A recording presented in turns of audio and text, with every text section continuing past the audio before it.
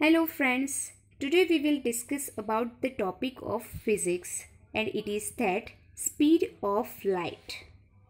As we know, in ancient times, many scientists believed that the speed of light was infinite and could travel any distance instantaneously.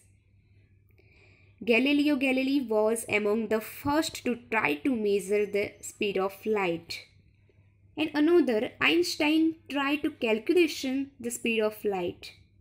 And in 1676, the speed of light was first measured by Danish astronomer Olaus Romer. But you feel surprised to listen that it's not a new thing.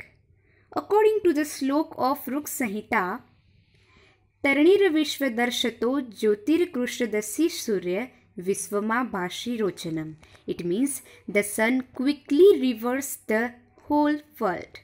And another Sayanacharya comment the above Samhita thus तथा च स्मर्यते योजनानां सहस्रं द्वे द्वे शते द्वे च योजने एकेन निमिषार्धेन क्रममाण नमोस्तुते. It means it is remembered that the sunlight travels 2202 yojanas in half nimisha.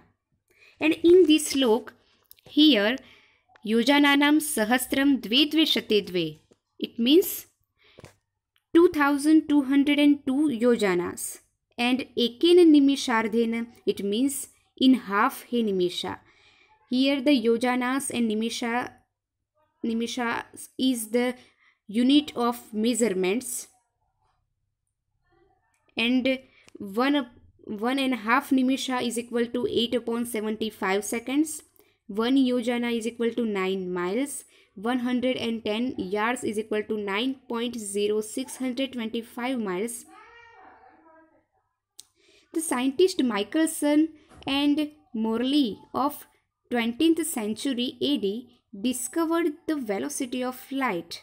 And according to them, speed of light is 186,300 miles per second. And it is nearly similar to the Sayanacharya's measurement.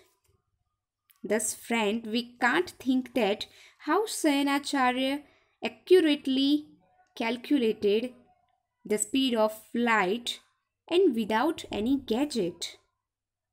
Friends, it's only possible by Indian Rishi. Thank you, friends.